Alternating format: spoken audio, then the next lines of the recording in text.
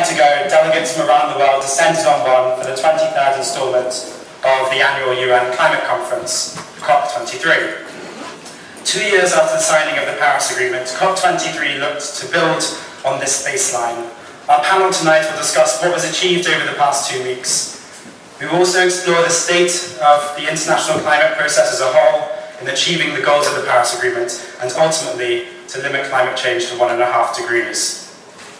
I'm delighted today to introduce our speakers this evening. Unfortunately, Dr. Alina Vachenkova, who was due to be with us, has fallen to the COP cold, which you may also be able to hear in my voice, the somewhat inevitable consequence of a couple of weeks in poorly ventilated halls at COP. However, we're delighted to be joined by Dr. Saleemul, the Director of the International Centre for Climate Change and Development in Bangladesh, and also lead author at the Intergovernmental Panel on Climate Change on Adaptation and Mitigation. We're also joined by Professor Myles, the senior member of our society, who is also a Professor of Geosystem Science at the School of Geography and the Environment, and the head of the Climate Dynamics Group in the University's Department of Physics. And he's also been an IPCC lead author for going on 2 decades. Anyway, no more from me. I will now hand over to my 2 much more capable panelists this evening. So if you could give them a warm welcome. Thank you very much.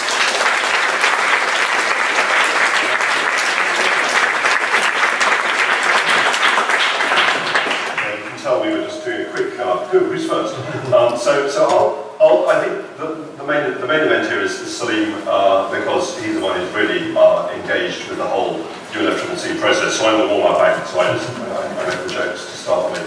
But I just wanted, I was actually involved in a seminar in the physics department there, and they originally invited me a while ago, and so I gave a classic seminar in the physics department involving some various differential equations and things, and then I went over to COP23, and I was in COP23 to participate in a couple of side events. But if you go to these events as an academic, they are rather bewildering, and I wasn't really that involved in the actual negotiations side. Well, I wasn't involved in negotiations at all. So we're hoping to hear from Saleem as to what the progress was there. But I just thought, because we're here, because, as Rupert said, this was a sort of the next stage from Paris, I thought I'd make a couple of observations as an academic on the UNFCCC process, just sharing some thoughts of COPs I have been to. So I went to the COP, I can't remember what number it was, 2004 or 5 in Buenos Aires, where I gave a talk at a side event on the possibility of attributing harm to human influence on climate. So and at that point, the side event was being organised by sort of a bit of a fringe environmental group, and it was well attended, people were interested, but it was very speculative to see that. And this was back in the mid-2000s. This was sort of slightly weird and radical stuff. Thanks in large part to Saleem's efforts, actually, that is no longer weird and radical stuff. And loss and damage is now well entrenched as part of the COP negotiations, as part of the UNFCCC negotiations. So you often read articles by people expressing frustration at the slow progress of the I think we're going to turn that down a bit. Sorry, shall I talk quieter, or we're going to be okay? So you often read articles about people expressing frustration at the process, but so I think it is important to recognise, actually, it does actually move quite fast compared to some other intergovernmental negotiations one can think of. Notably one between Britain and Europe, which has been going on for 15 months. For example, a gloomy example, but there's actually the progress does move on. The other example is that I was at the COP in Doha in 2012, I think it was. So only 3 years before Paris, and I was speaking at a side event there on the work we've done on cumulative carbon budgets and its implications for climate policy. The main implication, of course, being that the only way to actually stop climate change was to reduce carbon dioxide emissions, net carbon dioxide emissions into the atmosphere to 0. And at that time, most of the people I spoke to at that COP were still in the 50% cut by 2050, that's what we're aiming for here, that's going to be enough. and regarded this guy wandering around saying, no, actually it's zero. I almost felt like I was this sort of guy in sackcloth and ashes out in the desert, you know, in some sort of biblical figure telling the message. 3 years later, 3 years, that was in the Paris Agreement.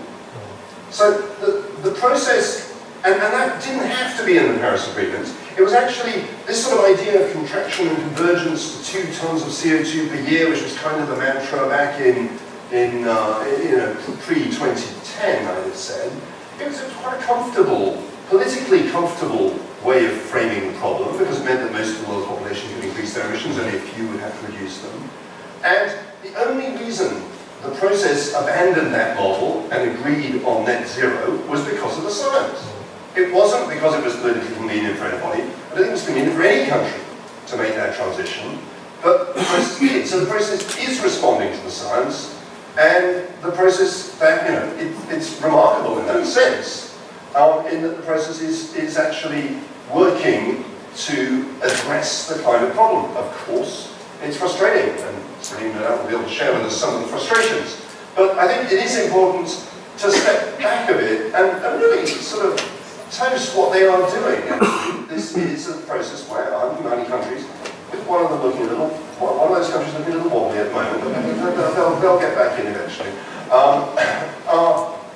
are getting together to address one of the world's most challenging problems. So I think, you know, that's the overarching reflection I'd like to give here.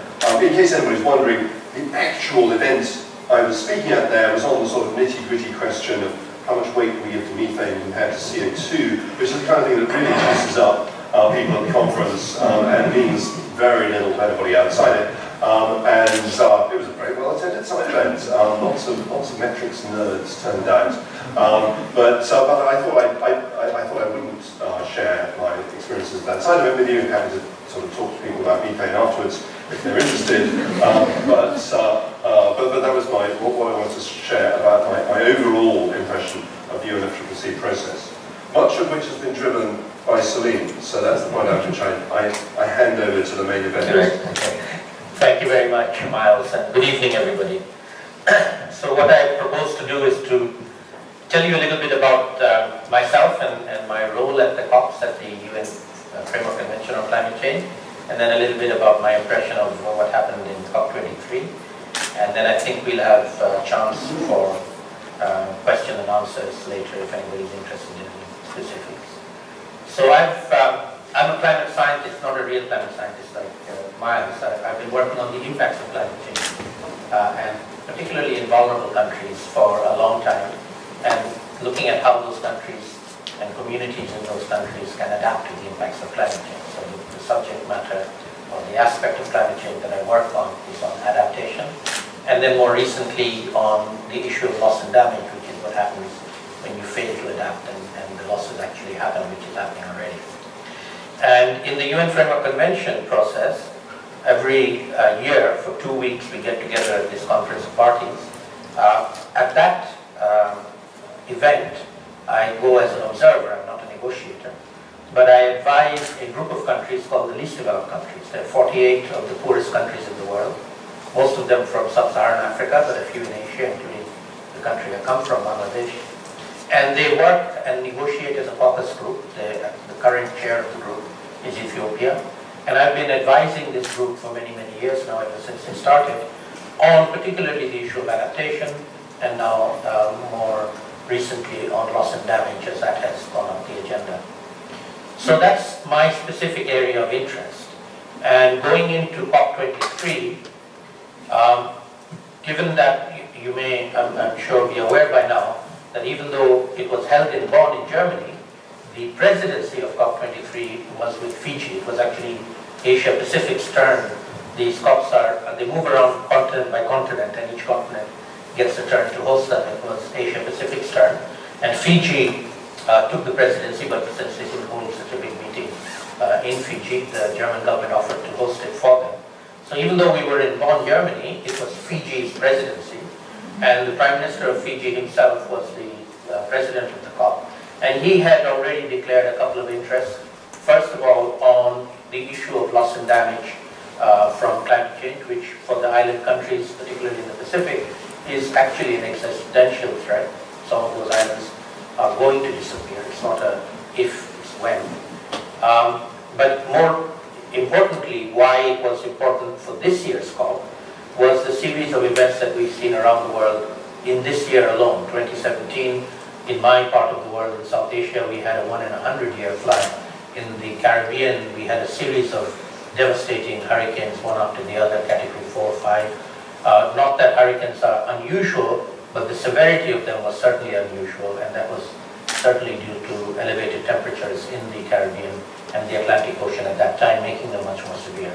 So the loss and damage from these events is really not just because the events happen, but because they are much more intense than they otherwise would be. And that's the fingerprint of human-induced climate change, and that's why the UN Framework Convention on Climate Change is important for assessing this loss and damage. So the issue of loss and damage was high on the agenda for Fiji and for the other vulnerable countries, including Bangladesh and the Least Developed Countries Group. Going into the COP, we already have some degree of agreement on this. In the 19th Conference of Parties in Warsaw, all countries agreed to set up something called the Warsaw International Mechanism on loss and damage. So there's a place for it, there's an executive committee that discusses it. They came up with a 5-year work program, which we adopted and endorsed in COP23.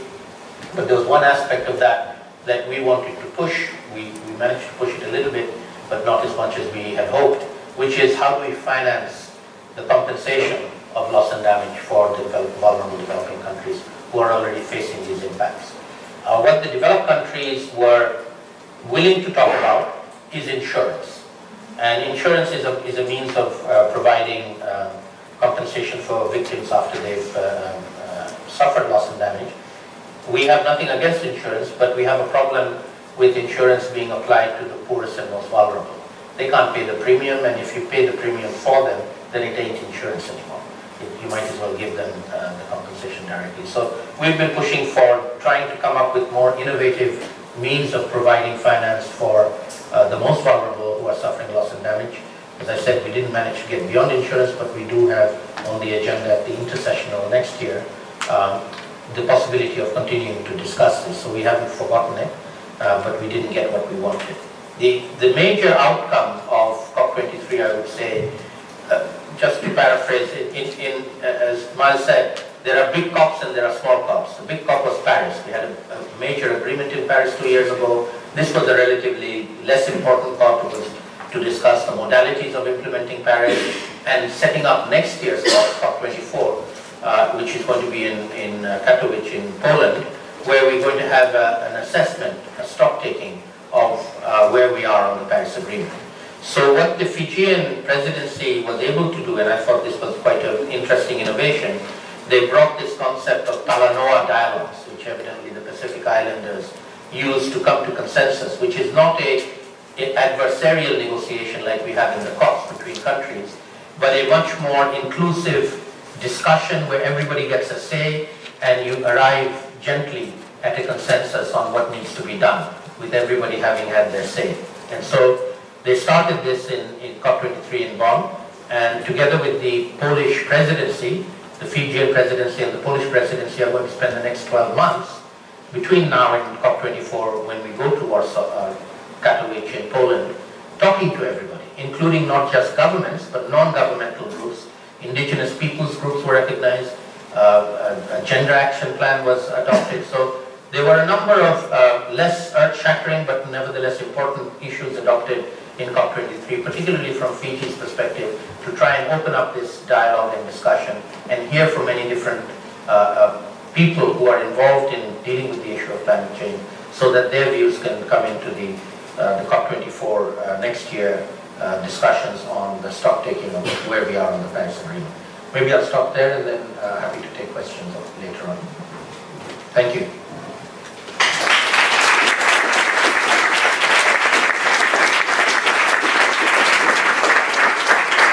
Thank you very much to Myles and Saleem. I will now hand over to both some students in the University of Oxford delegation and some other guests of ours here who have been to COP for the last 2 weeks. And I'll ask them to introduce themselves by name and where they come from. but also to talk briefly about their experiences at COP. Hi everyone, so my name is Sujay Nansen, and I'm currently doing my Master's at Oxford on Environmental Change and Management. At COP23 I was actually working with Saleemul with ICAD and focusing on loss and damage and also climate litigation, now kind of like looking into the area of loss and damage litigation, and also with Professor Benito Miller, who's from Oxford with the Least Developed Country Fund. Hi everyone, my name is Megan. I'm a master's student in Nature Society and Environmental Governance, and I was at the COP doing some preliminary research for a dissertation potentially on media representation of Pacific Islands at this particular COP, because it was the first time that a Pacific Island has had the presidency of the COP. And so I spent my time going to island-related events and talking to journalists who are covering the experience, and it was really interesting to see from the inside how the Fijian presidency impacted the kinds of coverages that were being done of the COP. Thank you. Hi, my name is Frederick Eriksson. I am a master's student in the Environmental Change and Management program here at Oxford. And at COP, I focus mainly on the role that youth play in these negotiations and the avenues that youth use to impact the negotiations and essentially what goes on in and around the conference. Hi, I'm Kevin Sugley. I'm also in the Master's Program for Environmental Change and Management. For the past probably 6 to 8 years, I've worked in Washington, D.C. in international relations, so this kind of conference was exactly the kind of thing that I thrive on. And I attended mostly just to attend the conference, say that I've been, meet people, find out what's going on. But I'm also concentrating in my research on the securitization of natural resources and the extent to which that impacts these types of negotiations and national security policy.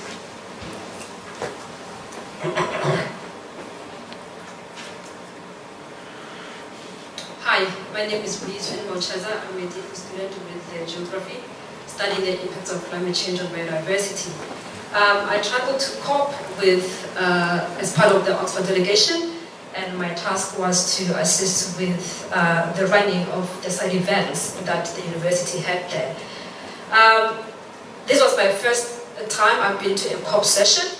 My experience of it is quite broad, but I'll just talk about my impression of this COP. My impression so far is that the success that this COP has achieved in terms of bringing to the surface the impact of climate change to humanity. As I was sitting in several side events, listening to the experiences and stories shared by communities and people who are already impacted by climate change, seeing pictures of the damages caused by climate change, I just got to realize that this issue is such a humanity mission. I got reminded that climate change is not just about the science, it's about people's lives being at risk here. You know, people's lives as they know it being transformed quickly before their eyes. Habitats being destroyed, you know, food security being compromised. As I was sitting there and listening and seeing all these pictures, a thought came into my head and I said, you know, one of the duties of this COP should be to raise ambition in the mitigation, adaptation and finance support for developing countries and those vulnerable states to climate change. Thank you.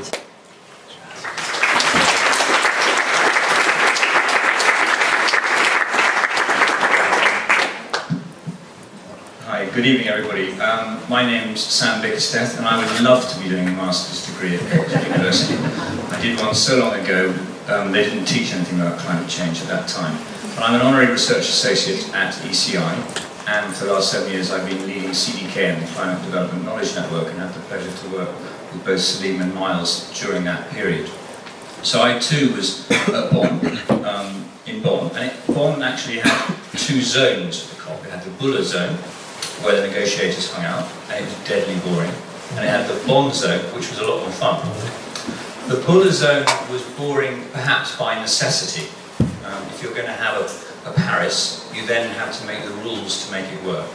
And there were long, fairly dull, unexciting, and unenergetic, low-ambition conversations throughout the 2 weeks. I think a lot of people didn't really know why they were there, Saleem, actually. But they've generated 266 pages of text, which will keep them busy through a large number of intersessions through this next year. In one sense, you could say that's necessary, but some old thoughts have come back that we felt we'd moved on from in Paris. A lot of discussion about bifurcation, so them and us, the Annex 1 and non-Annex 1 countries, a number of countries really slowing the process down quite deliberately, to I think the frustration of the groups that Saleem and I work with. Over in the Bonn zone it was a lot more fun. The US government the federal government tried to hijack an event and put people in coal in the room, and everyone turned their back and walked out, and that was quite a lot of fun. Poor Mrs. Merkel had a bit of trouble too, because we were reminded, they got a trick from you, Myles, actually. You used to take coal to lectures, didn't you? I've seen you with that. So a lot of people handing out coal to remind us that coal was being extracted, just new coal was being mined just 50 kilometres from where we were standing in Bonn. Coal was a big issue.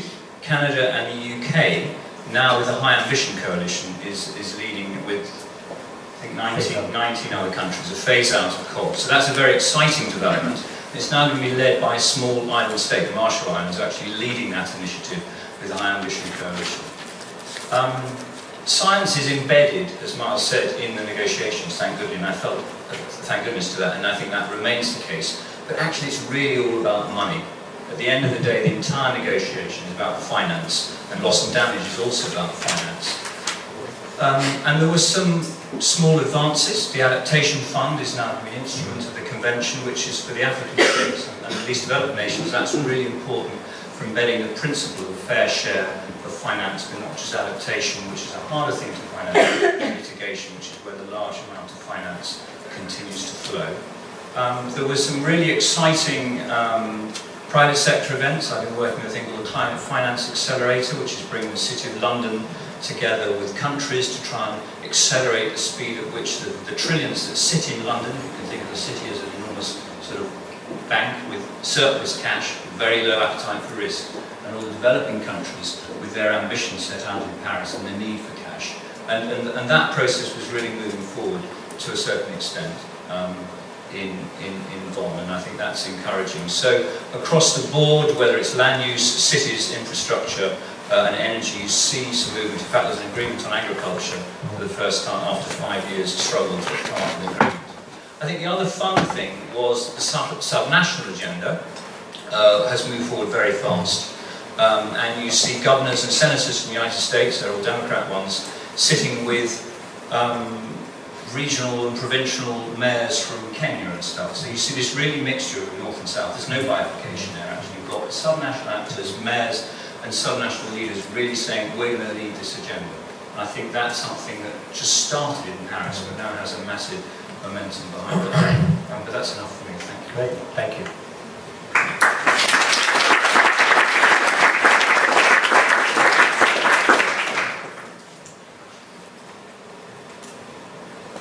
Okay, thank you very much for that. Now we open the floor up to questions, and if I could ask you to wait for the roving mic to get to you and then to introduce yourself for asking the question.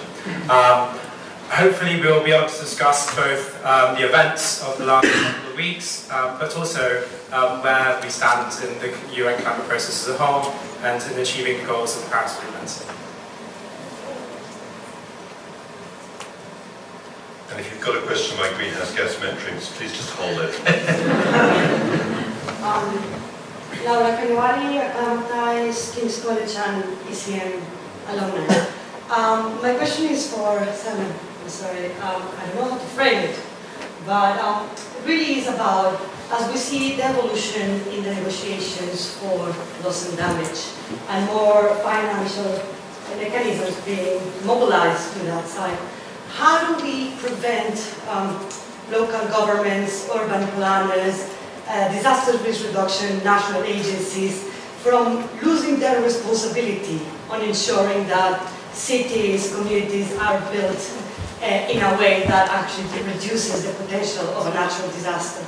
I'm just thinking from an ethical standpoint, it's sort of withdrawing their need to really propose measures that increase the resilience of cities and communities. Thank you. Thank you very much, Laura. So, I don't think there's much fear of that. People on the ground who are already now facing impacts of climate change, and this is not just in the poor developing countries, even the developed countries. If you look at what happened in Houston just a few months ago, they are still suffering the consequences of Hurricane Harvey. That not only came with the wind, it came with a huge amount of rainfall and devastated the poorest parts of Houston, the poorest communities living in Houston. So cities around the world, local governments around the world are realizing that climate change is real, and they need to take action, and they need to make themselves more resilient. I don't think anybody is sitting back waiting for, let it happen and then I'm going to get money because it's happened. Nobody sits and waits for that. You don't burn down your house to get the insurance on the house. Right? So people are taking precautions already.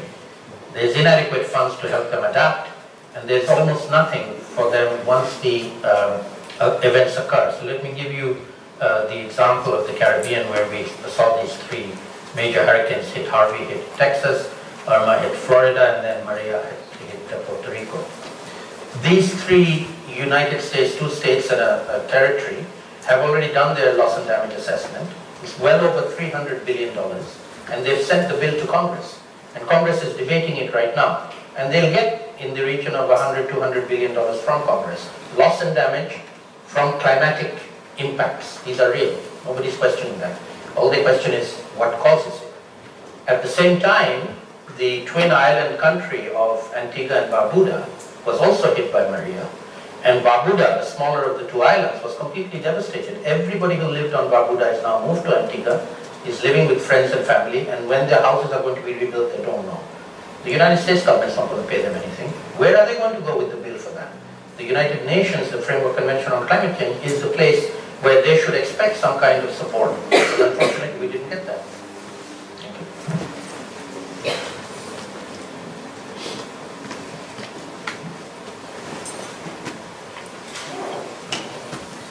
And if I could ask you just to speak sort of directly into the microphone. Okay. Good night, everyone. My name is Aria, and I'm an ECM student here, and I am from the Caribbean. So I really appreciated your contribution. Now, you noted that insurance is not the way, and I know recently the Caribbean instituted this Caribbean Catastrophe Risk Insurance Facility, which will not work. What sort of other adaptation strategies that you were maybe suggesting, or you would have really wanted to explore during the COP event?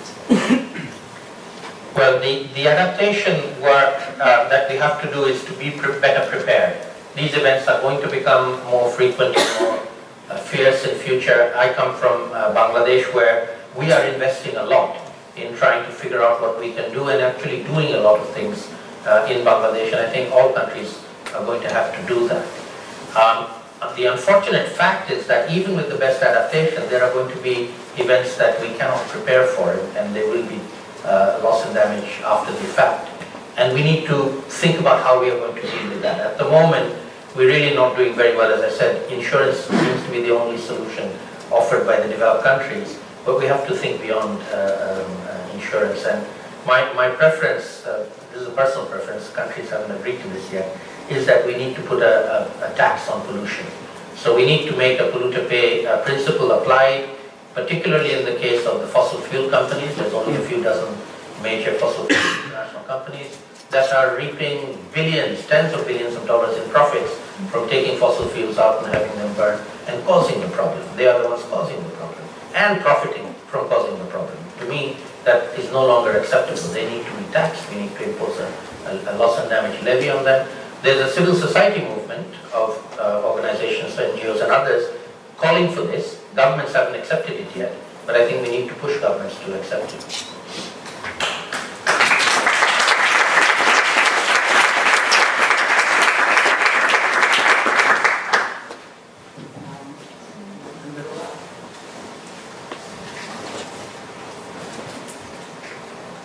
Hi, so the last speaker to introduce himself said that there were a few topics that came up at the COP that we thought we'd moved past, but they came back up again. I just wanted to ask a bit more about what they were, why they came up, and maybe how we can move past them more effectively.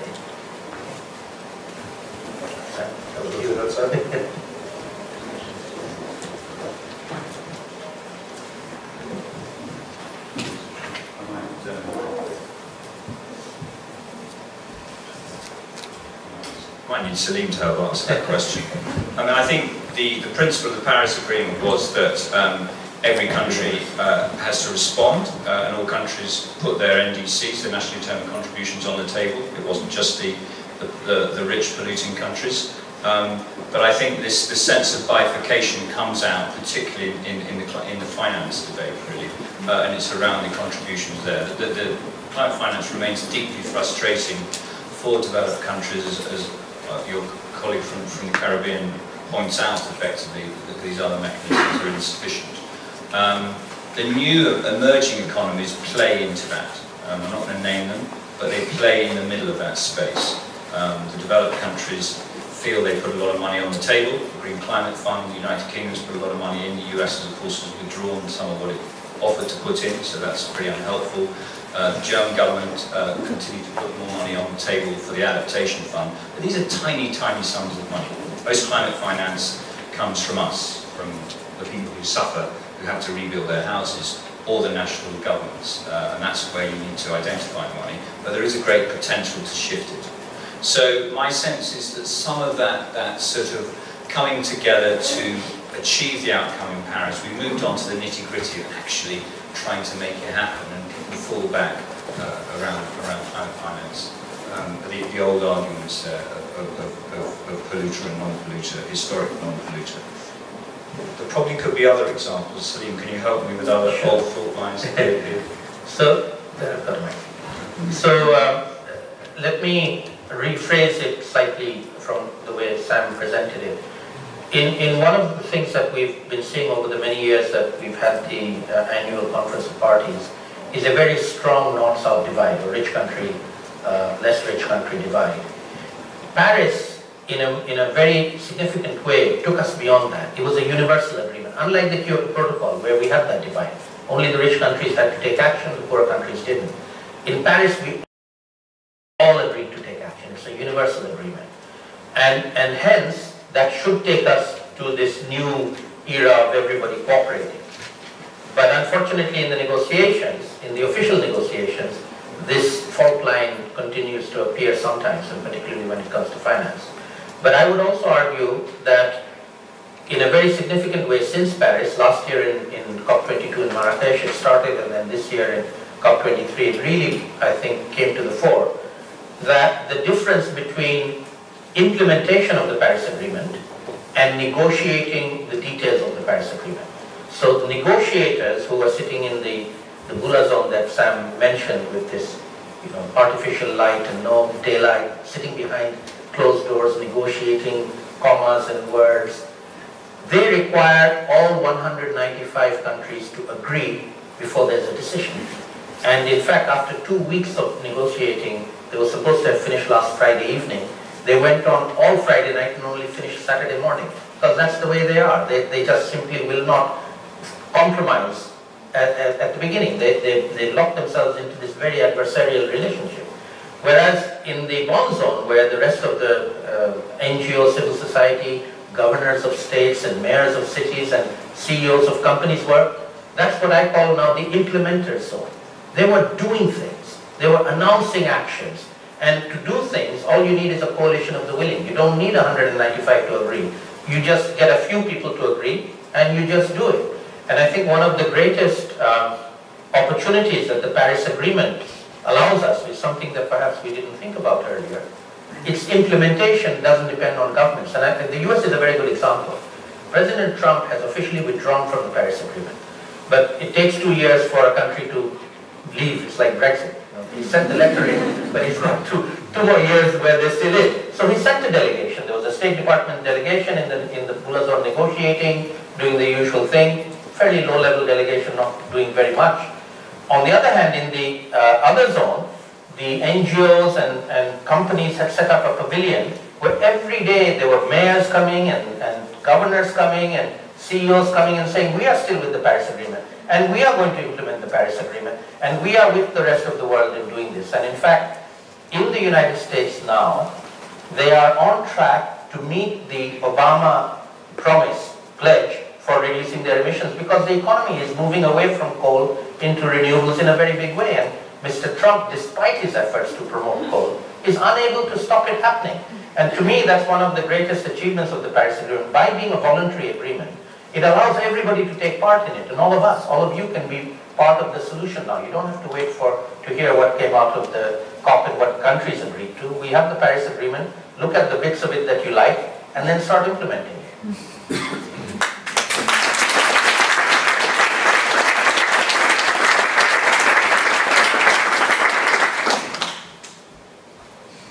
Just following up on that issue of climate finance, I had the opportunity to sit in one of the Africa Group coordination meeting, and one of the concerns, or rather frustrations, was the complexity of accessing the climate fund. Yes, the funds are there, but so far they have not even managed to access even $1 out of it because of all the challenges with being able to write proposals that meet up to the requirements of accessing the fund.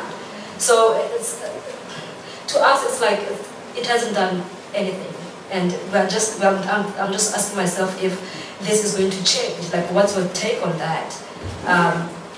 From you being part of the negotiations, I believe, is there a chance of trying to make the process of accessing fund by developing countries less complex? Sure, it's a very good question. In fact, as I mentioned, I advise the least developed countries in the negotiations and also on how to access climate finance, particularly for adaptation, which is the greater need for them rather than mitigation. And they all have this frustration. What you've described is universal. And my advice to them is persevere. Don't give up. The fund, it has its problems. It's a new fund. They're having problems putting their procedures in place. They've made them too complicated, which they realize, and we're hoping they'll make them less complicated now. And it's taking them time to get off the ground. This is the Green Climate Fund, which is the new big fund. In parallel, we have an existing fund called the Adaptation Fund, which is functioning already. And that's what we wanted to keep moving forward. And fortunately, in Bonn, a number of countries, including Germany, put money into it. So there will be money for adaptation, and we do have the ability to access the Adaptation Fund because we've been doing it longer.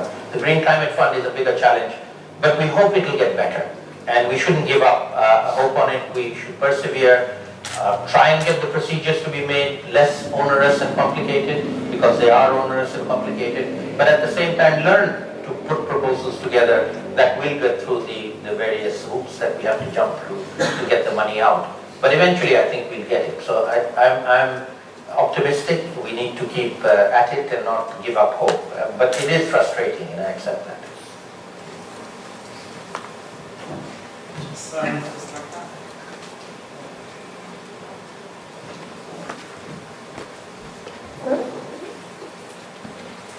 Hi. So I was wondering, you mentioned quite a bit about the corporate contributions and NGOs and people who are kind of contributing because they want to rather than because the governments have made these commitments. So what would you say that you had seen in terms of positive steps towards that from corporate side or NGOs, and how important do you think that actually is in the grand scheme of things compared to, like you said, the governmental side, the more dull sitting and writing all of these agreements? Well, I think personally, the game changer is not getting a further agreement in the COP. The Paris Agreement was a game changer in itself, but further agreements on that will be incrementally driving it forward. But the big game changer is a shift in global investments away from fossil fuels into renewable and sustainable energy. That has to happen very, very rapidly. It's begun to happen. It's beginning already. Already you can see the cost of renewables being better than coal, cheaper than coal. They will soon become cheaper than petroleum and then natural gas. You have electric vehicles now competing with internal combustion engines quite significantly. And so that's really the the technological shift that is going to be required to wean ourselves as a global community of nations and economies away from a fossil fuel-based economy globally into a renewable energy-based economy, and that will be driven by investors and the businesses, not by COP agreements. COP agreements can stimulate it, and the Paris Agreement is stimulating it, but the investors are the ones who are going to do it. And I distinguish between investor and the company. The coal companies are fighting us tooth and nail, and we have to fight them. But it's the investors in the coal company that we have to convince that it's not a good investment to invest in coal. It's better investment to invest in renewable, and they're listening. They have already stopped investing in coal, and they're investing in renewables, and the only way the coal industry survives is because their governments want them to survive. Merkel has to make them survive in Germany, Trump tries to make them survive in the US, but their commercial viability is gone. So let's chip in on this. I'll just to justify something on the stage. But I think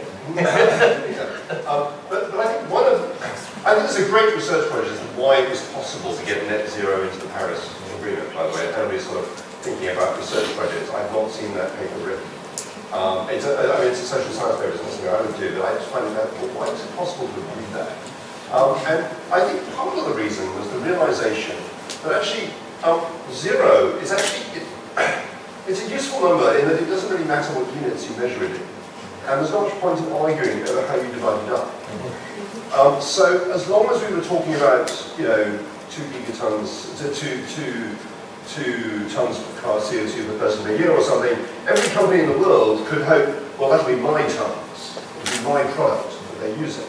But when you get to the point of actually zero, suddenly you realize, okay, we're going to have to move on. At some point in this century, we're going to have to just move on from this whole fossil fuel economy.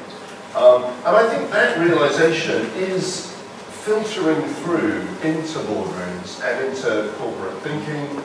Maybe we won't do it by 2050 or 2060, which is what we would need to really have a good shot of staying below 1.5. But the thinking is there, and already therefore investing in assets that will be generating carbon in 50 or 60 years' time, and many companies have to make investments on those kind of timescales, is starting to look a slightly stupid thing to do. So I think it's that thinking that will ultimately turn the ship around, but it's going to take time, and it'll take a lot of pressure from all sorts of different angles. So I don't know if anybody here is involved in divestment payments. That's a great angle to keep pressure on companies. There'll be people here going off and working in these companies as well. More power to you, but you can press from within, you can press from without, and that's eventually how we're going to turn the thinking around. Can I just add one thing to that? I mean, a number of you probably heard the acronym TCFD, Task Force on Climate-Related Financial Disclosures of the G20, led by the Bank of England. It's a really significant task force, and the kind of work that goes on here at Martin's School about post-carbon transitions are driven by the fact that will move from being a voluntary to a regulated process. The French government is already obliging companies to report on their climate-related risks. If you sit on, as the big energy companies do, they're giant bankrupt companies sitting on infrastructure which they can't use. And the loss, if they actually valued that, their net worth would fall dramatically. So forward-thinking companies are adjusting this. I mean, I run an NGO, but I sit in PwC, PricewaterhouseCoopers, a major company that is advising corporates on responding to the SDGs, because that's kind of a broader agenda to which many companies are engaging. And I think that's what will drive the speed of this. We're seeing this in electric vehicles, we're seeing this in renewables. We now need to see it in other sectors as well.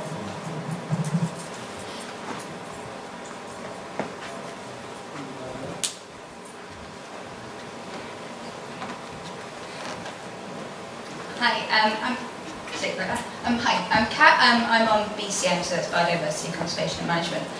You mentioned just now about investment in fossil fuels. I was wondering how much conversation there was in regard to transparency when it comes to investment in fossil fuels. Not to be too political, but the Paradise Papers have revealed that they're in kind of a sticky situation in this university, and many other big businesses are implemented as well. So how much was that talked about in terms of transparency and getting things that are currently legal talked about and making them potentially illegal to gain progress in this whole process? I think that's what Sam was talking about, the transparency initiative is for corporates. That's right. It's definitely on the agenda. Action may take a little while. Just put a bit of a dampener on it. I mean, the task force for climate-related financial disclosure it's an industry-led initiative.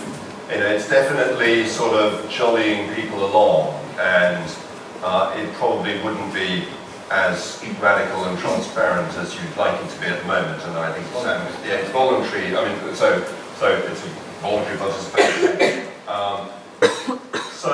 But I think that, as Sam said, it's sort of recognising that industry, the sort of financial management industry, has got to get its own house in order, or it'll have its house put in order for it. Like they'd rather make the rules themselves. I think that's the feeling.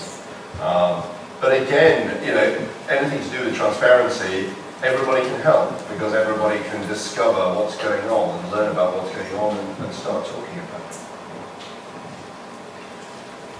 There are questions on the phone.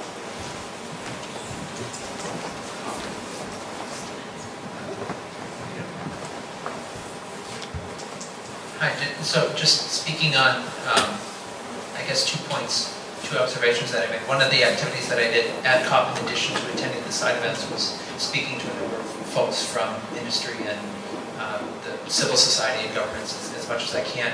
And at least having worked for a traditional blue chip company myself, and then speaking to a number of people from the energy sector and transportation sector, I've noticed a trend, and feel free to comment, correct me, is kind of away from providing direct, manufacturing something yourself or producing energy yourself, and becoming more of a services-related company. And I think that might be one of the trends that companies are, some of the more progressive companies are attempting to use to divest themselves of responsibility when it comes to climate change impacts. And then secondly, just out of curiosity, how many Americans are here? No? Okay. Well, so just to put in context the much covered event on coal that the Trump administration did, in reality it was a relatively impotent event, to use a choice word, in that it was in a relatively small room. There were hundreds of these side events that occurred, and this was just, it was listed alongside every other one, so it was just, buried down there in the details. I think the vast majority of people who attended were press and protesters. I mean, the number of people who were there who actually thought that something interesting and relevant was going to come out of this was very minimal. So it was a bit of a sideshow, at least in my opinion. We had way more people that are interesting in it. Exactly. So I just wanted to put that in context. They tried, but I don't think they got anywhere. They should have talked about global warming potentials.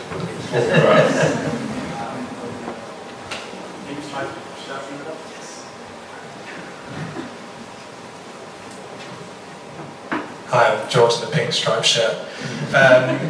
A question regarding the clean development mechanism. I understand it's going through some changes when Paris is implemented post-2020. I wondered if you have any insights on how small undeveloped nations or LDCs are expecting or would like to see the CDM reformed. I think most people have given up on the CDM now. It's history. In fact, now there's talk of a new mechanism, a more broader sustainable development mechanism being developed. The clean development mechanism, I think, has had its day. It required a Kyoto Protocol type cap to be set for the price of carbon emissions to be reasonably high. But since the markets collapsed on that, it's really not going to happen anymore. That's my view.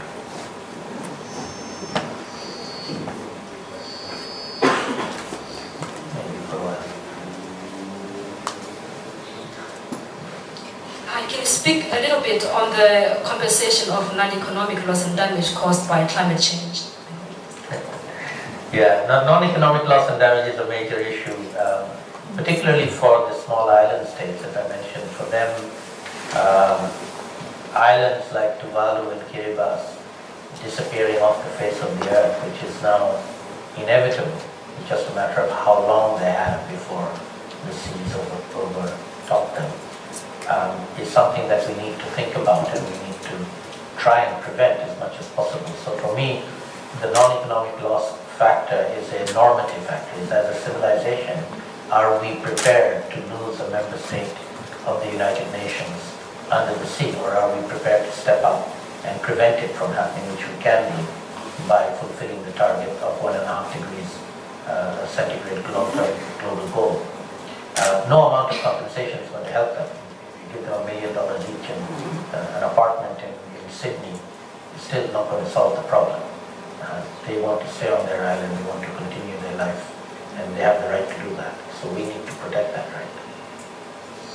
One of the most fascinating conversations I had was with a Fijian lawyer who was actually chairing one of the sessions I was involved in, and her particular interest was in what happens to exclusive economic zones when an island is artificially innovated, when an island disappears. And she was pointing out something I'd never thought of, but of course there's a relationship between this question and whether or not a country can acquire an exclusive economic zone by building an island. So most countries agree that you can't do that.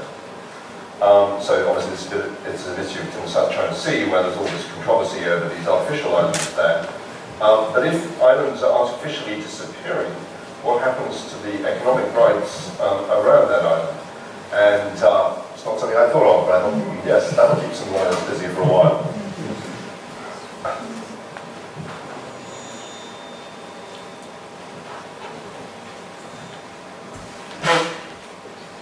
Bless you. Hi, thank you so much. I'm currently an MBA ECM alum. I have a question for the person who is involved in youth engagement discussions. I want to know what were the outcomes and what were some of the discussions there, because I was at the New York Climate Week and UNICEF and UNFCCC actually had both presidents of COP22 and 23 present there talking about youth engagement. But I particularly want to know what age groups were they focusing on? What is it? Very young children, sort of young adults, and what are some of the potential policy regulations that came out of that, or some suggestions? What's one of you?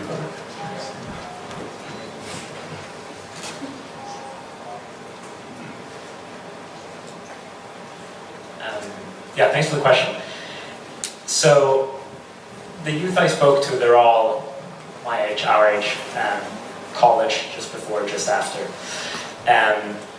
And youth are involved in the COP process, or in the process itself, or just outside in several different ways. And so there are really four main ways that youth interact in the COP process. First of all, several countries have youth delegates, potentially all of them, I'm not sure, but several of them do. And some countries and some country delegations actually do pay attention and listen to their youth delegates. The Netherlands have been held up as a good example of this. So that's one way. These youth delegates then in turn will often listen to other youth from their country or activists or other interest groups that are there. So that's one obvious way that youth interact with these negotiations and influence them by being actual delegates with sort of a party access badge. The second official capacity would be as part of other constituent groups of the COP negotiations. So in addition to the countries that are party to the agreement, there are other constituents. So these would be Youngo, ENGO, I think Ringo is the name. So these are non-state sort of actors in this space. Youngo is the space where youth NGOs can come in and affect the process. ENGO is for environmental NGOs, Ringo is for research, so that would be universities and academics. And they're not parties to the agreement, so they don't negotiate per se, but they partake in the negotiations and can do what's called interventions, which is basically a statement, a line in the debate, if you will, a comment during these negotiations. negotiations. From what I hear, and I haven't been to the negotiations myself, so someone should correct me if I'm not 100% corrected.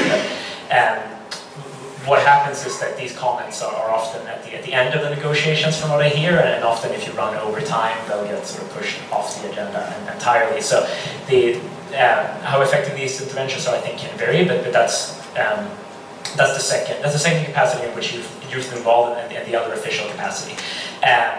The third is as activists. The third and fourth is as activists.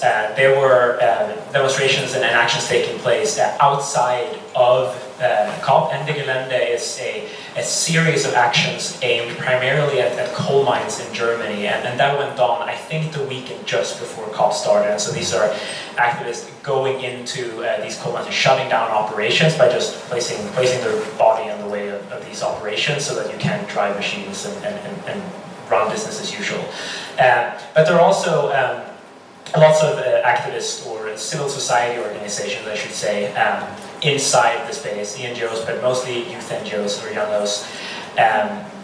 And again, you can influence by just talking to people during the side events in Bonn zone, or as part of Youngo, you can influence what your Youngo representative says during these interventions. So that's another big thing. And then finally, the fourth way would just be youth are there as researchers as well, sent as part of university delegations, doing dissertation doing research for their dissertations, or just being there and learning, but also sometimes leveraging their university access to support various activists and other youth organizations, which is an opportunity that a lot of people take advantage of.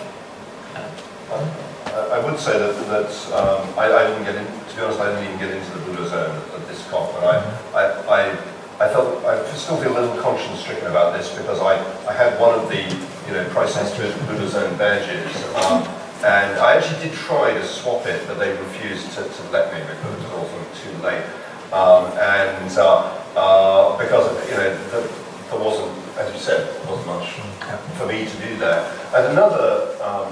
At the Doha COP, I did get into, and the Youngo's intervention was the only interesting thing I saw. And I think it was the only interesting thing for everybody else in the room as well. So, I mean, and it was, so that messages can get made that way.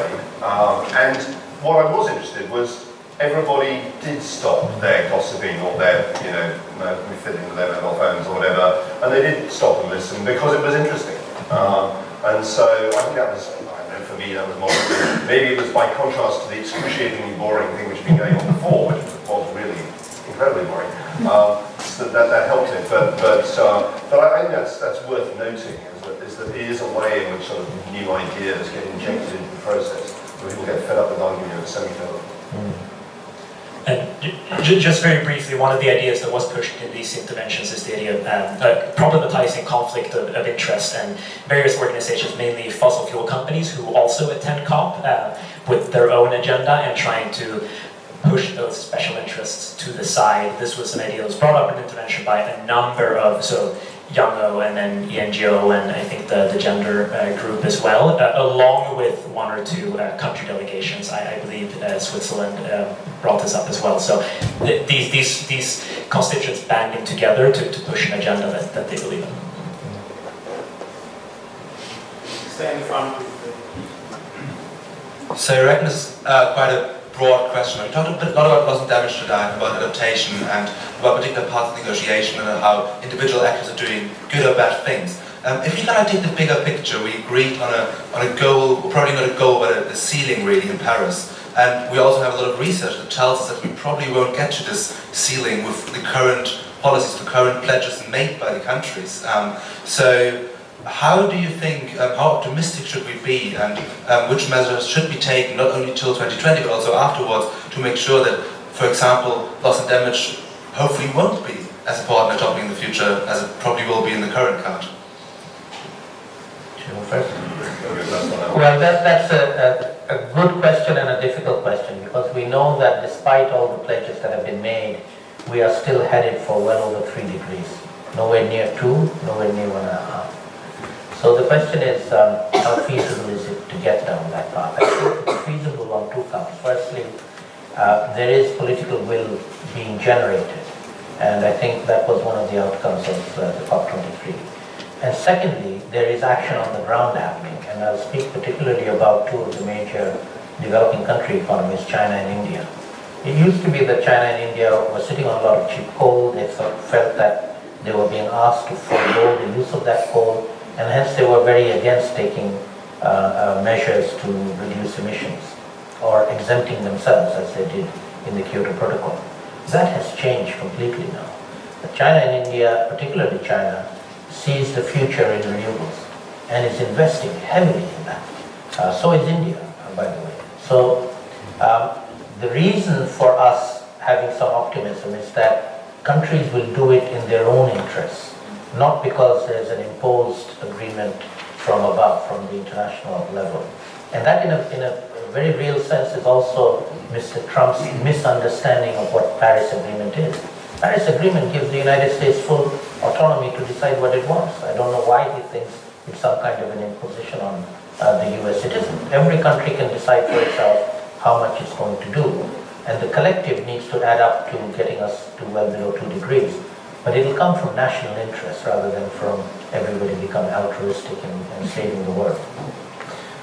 Well, one thing I was doing there was pushing the idea that we should incorporate science much more deeply into the stocktake process. At the moment, the model that many people in the UNFCCC process seems to have is the idea that every 7 years or so the IPCC will do a sort of re-evaluation of how we're going. The analogy I was able to use, I think it was a reasonably effective one in our side events, was that would be a bit like the exercise machine in the hotel. You always have to use the exercise machine in the hotel for these things because there's no other way of even getting any air. So it's analogous to the exercise machine in the hotel only telling you every 5 minutes how you're doing and otherwise being blank. And well, speaking for myself, I certainly wouldn't exercise very hard if that was what the machine was doing. So we need a process of continuously informing the UNFCCC process about how the commitments are aligning with the actual progress of global temperatures. And this is one of the sort of key things we were plugging there. Oxford's BB published a paper on the Monday of the second week of COP, pushing proposing an index of human-induced warming that we think could be announced every year by the WMO or some institution like that, along with last year's global temperature. I mean, last year's global temperature goes up and down for all sorts of reasons. What we really need to know is what is human-induced warming doing. It's still going up very quickly. In fact, it's going up faster than ever. So despite sort of, if you actually look at the current rate of human-induced warming is at its fastest that it's ever been, which is not good news. This is despite a temporary slowdown in CO2 emissions over the past few years, which has in fact now appeared they've gone back to rising again. So we think this is something that the science could contribute to the process, because one of the other things coming out of Paris was this acknowledgement that we've been agreed to start with. Sorry, I'm not addressing whoever else asked the question. I completely forgot who it was. Anyway, that was just so one of the things which came out of Paris was this acknowledgement that our short-term commitments aren't enough, and we will therefore have a continuous stocktake process to update ambition and keep that aligned with the long-term temperature goal. And so that process is still in flux. We haven't decided how it's going to work yet, and we're very keen that that should somehow anchor the progress and ambition towards how we're doing towards the temperature goal. Because, by the way, I think it can be done, 1.5. It can't be guaranteed, but there's a huge difference between something being, you probably get a 50-50 odds of 1.5 with the kind of mitigation options we've got available to us now.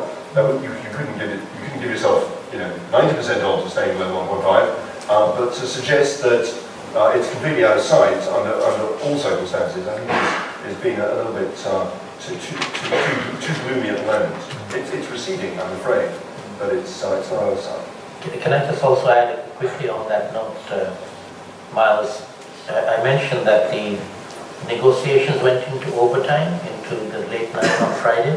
One of the issues was the word science-based, which we pushed for, and we got it. And you got it, well done, thank you. Keeps me in a job. We've got a question right at the far corner.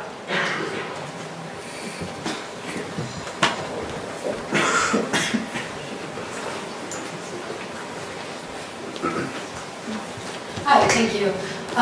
So most of the, well, generally almost all of the pathways for keeping global temperature rise under 1.5 degrees assume the role of negative emissions technologies. There's not a lot of media coverage of this, and there's not a lot of public recognition of that fact. But I'm wondering, for those of you who have been to consecutive COP talks, how you've seen that conversation around those sorts of technologies evolve, and if there is a fear that developing these technologies will, in fact, allow some nations or governments to sort of slack off in their commitments, if that is a fear, or just... Well, speaking for myself, I don't follow these that closely, but my impression is that it's certainly something that is being talked about on the fringes more than in the real negotiations, but certainly people are bringing it up and coming up with ideas of what can be done.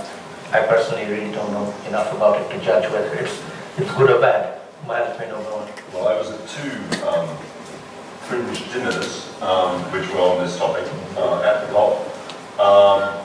And so it's definitely acknowledged as an increasingly urgent issue, and the huge mismatch between our investment in an ability to dispose of CO2. I prefer to sort of keep it general like that rather than exactly where the CO2 comes from. We are going to have to get rid of an awful lot of CO2 generated this century without dumping it in the atmosphere. There's almost no question of that. The need relative to the investment in an ability to do that is completely disproportionate, and both of these dinners are about what are we going to do about that. Various things were suggested, none of which I found particularly reassuring, apart from one full-word comment by somebody who I can't name, made in the room, who just said gently as he was wandering out, pulling on his coat to me, "Don't worry, China will do it."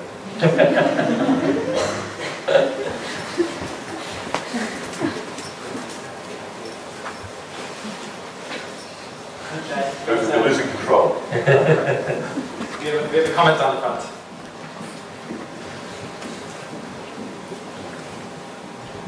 So just to background that, I went to the one in Paris as well, and then also went for the intersessionals in Bonn last year as well. And the role of technology, and especially carbon capture technology, as someone who's just an observer in the negotiations, I kind of felt like it's been less talked about, especially in terms of side events that you have on that as well. Like, it's not as prevalent, especially at this COP23. We were actually talking about it with someone else, and I was just like, yeah, the role of carbon capture technology just hasn't really made much of an appearance, or in terms of like side events that you could go to talking about this was not something that I really observed. It just seems like people are slowly moving away from it and trying to like adapt, do other stuff. I don't know.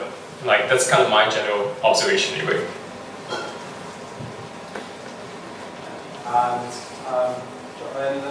on the side there, might bring that camera.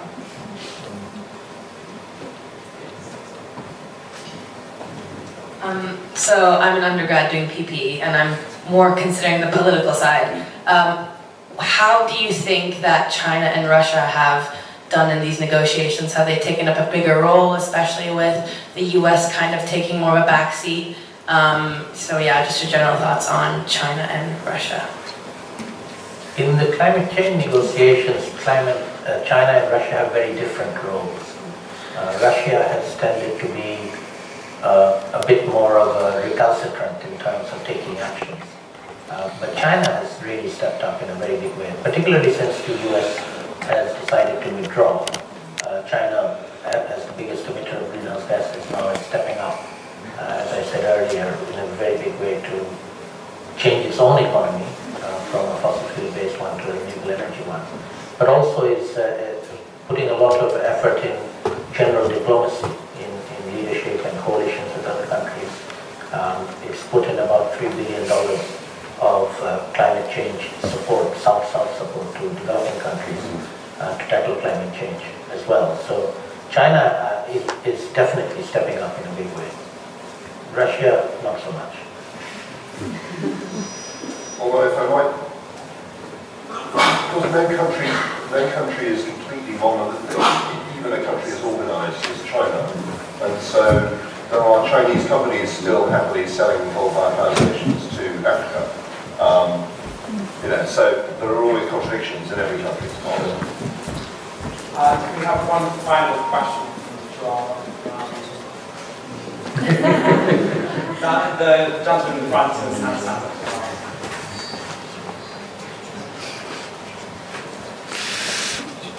Hello. How did you travel to Germany? Is that a relevant question? And what does implementing Paris look like for us as individuals? Okay, I'll start with that one. Yeah, I had to fly. I had to fly because I had to get back in time to lecture to the ECM program. I went by train to Paris. Although I did go by train to Paris twice, which I think probably worked. I don't know. I don't, as I've published many times saying, as long as we make this, as long as this remains a personal, that our government, as any other governments, would love to make this an issue of personal responsibility for consumers. It ain't. People don't have options to adopt a carbon neutral. If there was a pump available at a fuel station that would allow me to fill my car, or indeed buy my plane ticket, with fossil fuels for which the corresponding amount of CO2 has been saved and those fossil fuels are not causing climate change, I don't have no problem paying the premium. But that option is not given to me. And by the way, the premium would be way less than the taxes I pay, which is supposed to solve the problem of climate change. So it's my political grounds here. We don't really we don't join these things up. And that's why many consumers find themselves kind of stuck on this one. And also understandably frustrated that they have the finger pointed at them as being to blame for the problem when they don't really feel they have any options. And I think that's part of the big backlash we see, both in this country and in the US, against climate policy, is that people feel they're being blamed for something they don't have any control over. I'm sure there are other views. I mean, people have possibly got other modes of transport that might not really be here. So let me tackle that and pick up on what Myles said. I also flew and I fly a lot, so I'm extremely guilty of having a very large carbon footprint. But one of the things that I feel all of us as conscious consumers can think about doing, in addition to trying to reduce our own carbon footprints, but not recognizing that it's not going to be possible to do that very easily, is to think about taking responsibility for the pollution that we cause. And the emissions of greenhouse gases that we are personally responsible for are going into the atmosphere. This is not a victimless pollution. There are people on the other side of the planet who are being affected by the emissions that you and I are responsible for. And if we accept that as a responsibility, then I think another element follows, which is we need to think about what can we do about it. And I want to offer you a solution. The solution is you need to think about those people, and a lot of them are my neighbors in Bangladesh. And if you want to connect with them and know about them and find ways to help solve the global problem in solidarity with them, then by all means get in touch with me and I'll put you in touch with them. So to me, the solution is global solidarity between citizens from both north and south and rich and poor. Not giving money. I don't want your money. I want your attention and your ability, your willingness to engage with people on a human level and figuring out with them, getting to know them, figuring out with them, how can we tackle this global problem together? You in your part of the world, me in my part of the world. Because it is a global problem and all of us need to step up and tackle it.